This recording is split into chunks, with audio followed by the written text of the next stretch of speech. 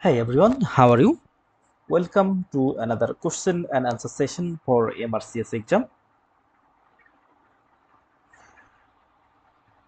In this question, we can see a 73 years old lady with long standing atrial fibrillation develops a cold and pulseless voice arm. A brachial embolus is suspected and the brachial embolectomy is performed. Which is which of the following structure is at greatest risk of injury during this procedure? So here in this question we can see a 73 years old lady and it developed long-standing arterial fibrillation and develops cold and pulseless void arm.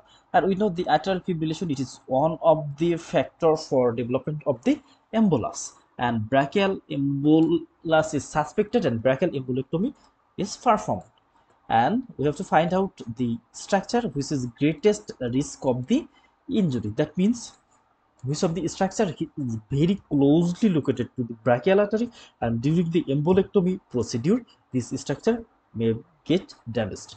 So here the options are radial nerve, cephalic vein, ulnar nerve, median nerve, and none of the above. So here first of all let's see some of the picture. So here we can see this is the brachial artery.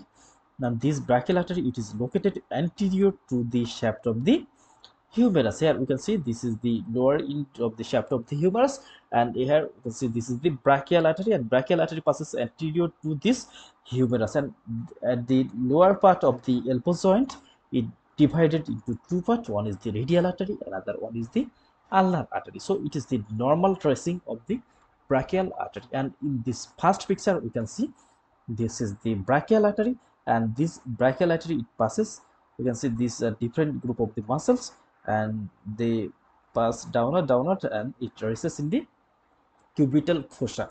And we can see a nerve is very close to this brachial artery, and this nerve is the median nerve. Here we can see this median nerve. First of all, it located in the lateral part, then we can see this in the lower area, it reaches in the anterior part, then we can see it also reaches in the medial part. So the median nerve, so this median nerve, it is very close all course of the brachial artery. So during the embolectomy in the brachial artery there may be damage of the median nerve. So our final answer is the median nerve, because the median nerve is very close to the brachial artery. So during the brachial embolectomy there is more possibility to damage of the median nerve. Other options here such as the radial nerve, we know radial nerve lies posteriorly, but brachial artery it lies anteriorly. Then cephalic vein is on the superficial vein.